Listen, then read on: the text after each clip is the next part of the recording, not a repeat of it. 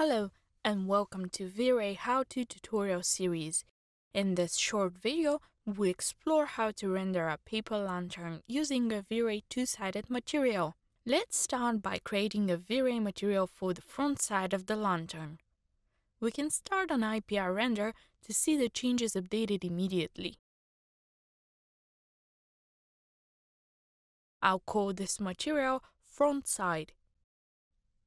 Then, create a file texture and load the paper image.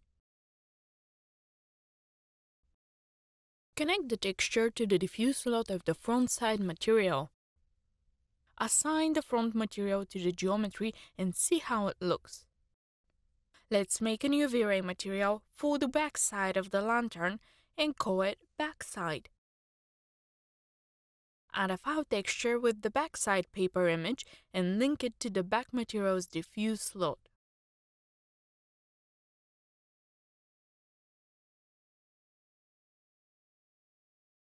Now, let's see how the backside material looks like when assigned to the lantern.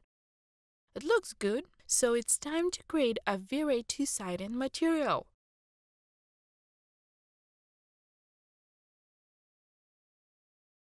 Assign it to the geometry.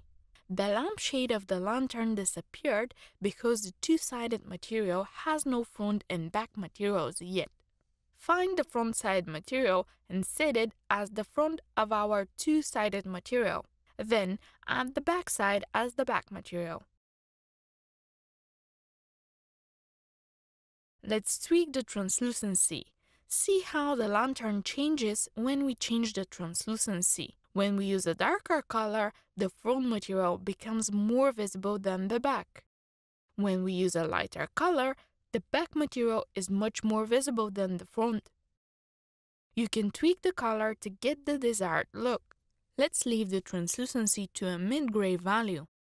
Now we can do some final tweaks to our scene.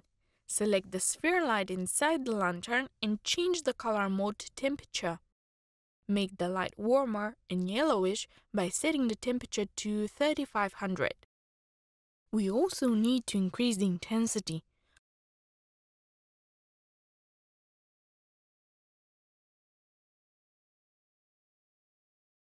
120 seems perfect. Select the rectangle light and again change the color mode to temperature.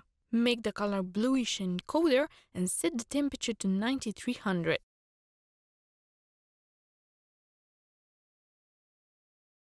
Now, let's render the final image in the VFB.